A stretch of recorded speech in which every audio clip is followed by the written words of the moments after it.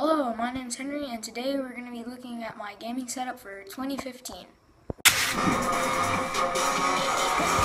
I'm Henry. I'm Max. And this is Frontal Video!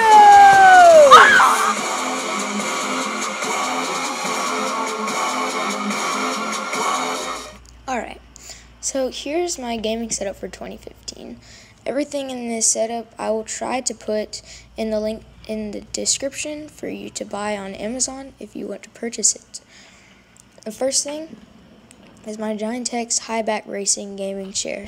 This is a great chair that's really affordable if you don't want to buy some name brands like DX Racer. I highly recommend it for casual gamers. Up next, the most important part is my desk.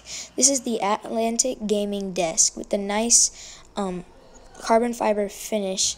It has a speaker stand, tablet stand, controller stands, as well as a game holders, a cup for holder, monitor stand, a tray for other accessories, and even a little holder for a surge protector. My headphones are the Turtle Beach XO7s. Great headphones, extremely comfortable, and would highly recommend them. And they also sound extremely crisp on Xbox Live.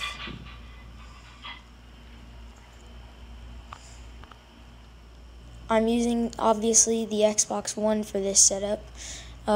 This is my first gaming console, but I've had it for ever since it came out. I'm also using the PowerAd charging hub. It's got 1, 2, 3, 4, 5 charging ports, USB for charging all of my devices. This is the Unce Curve wireless speaker, which is great for giving my phone a little bit more sound. Now, I wouldn't normally include my controller in this setup. Recently, I applied a really cool mod.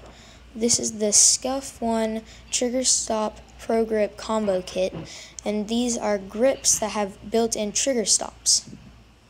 Here's a sound test. Also comes with the Scuff key. My monitor is the Logitech monitor, and